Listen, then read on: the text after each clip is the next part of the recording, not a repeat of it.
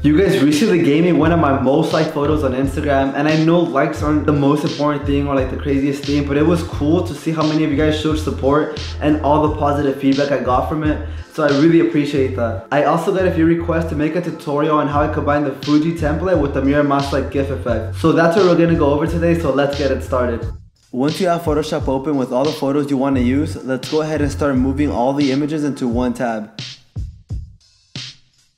Once we have all the images in the same tab, the next thing I'm going to do is double click the background layer so it gets unlocked. And according to its file name, I'm going to keep track of the order, so I'm going to go ahead and label it 22. And I'm going to do the same for the others.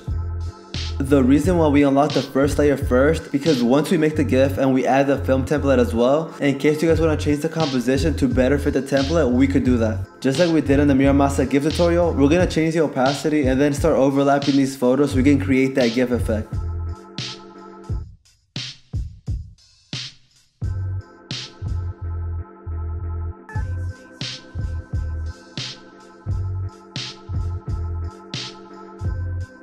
So once you're done overlapping each photo, the next thing you guys want to do is grab either 2 images or 1 image, depending how many you want to use. I decided to go with 1, and I just used different parts from that photo for the film template, which is also why I duplicated the same layer so I can use it twice. Now that we have the photos that we're going to be using for the template, go ahead and create a layer mask for each of them, since we will be hiding certain portions of those photos later. The next thing we're going to do is drag the film template and add it onto our working tab.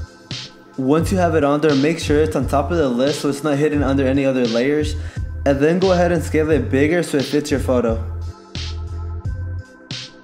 Once you figured out how you want the film template to be set up, now go ahead and select all your 3 photos that you're going to be using for the GIF, or 2, however many you're using, and then group them by holding Command and then clicking G. Now if we move the group, we can move all 3 photos and fit it to the composition the way we want. And you want to do this before you make the timeline and make the GIF, or else it'll throw it off because it won't move accordingly, or it won't move together. It'll keep reverting back to its original composition. So figure out the composition you'd like and then move forward. Once you have the composition set, the next thing we're going to do is go ahead and start hiding certain portions of the photos we added earlier to fit the bottom and top portions of that template.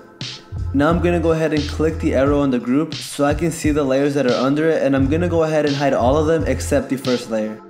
Now we can click the window and make that timeline.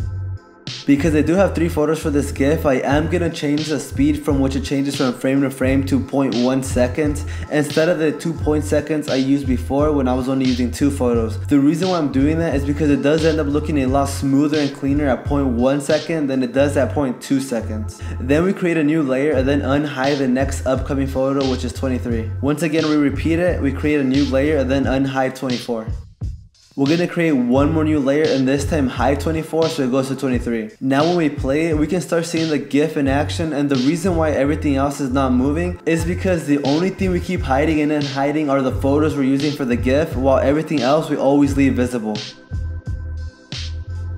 Now we can select the 4 layers and then duplicate it to speed up the process until we reach the 3-second threshold that Instagram has, and once you guys reach 64, you guys should be good.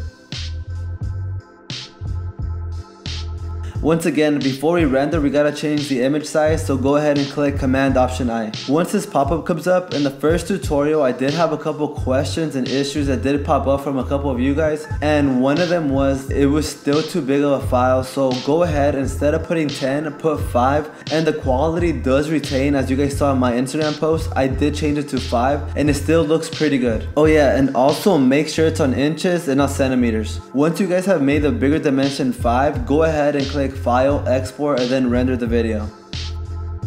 Another common question that I had was that you guys were getting black borders on your GIF. So to get rid of that, go down here where it says size and make sure it's on document size. I think by default sometimes it goes to custom, so make sure you guys click it and select document size. Once you guys have the destination you guys want to save it onto, go ahead and click render and you guys should be good.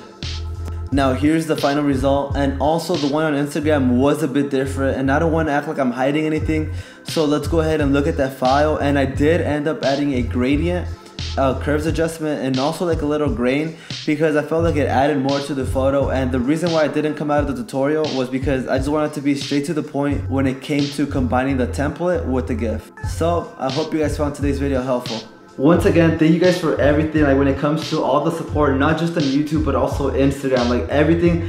I really appreciate it. I know it's still a small channel, but I'm so grateful and thankful for everyone who's been supporting so far, and either dropping a compliment or any feedback in general. It's pretty sick to see that, and I hope to keep having fun making these videos, and as I keep growing, because I'm still learning a lot when it comes to photography, as I keep learning new things, I can't wait to share that with you guys so you guys can also apply it to your photos.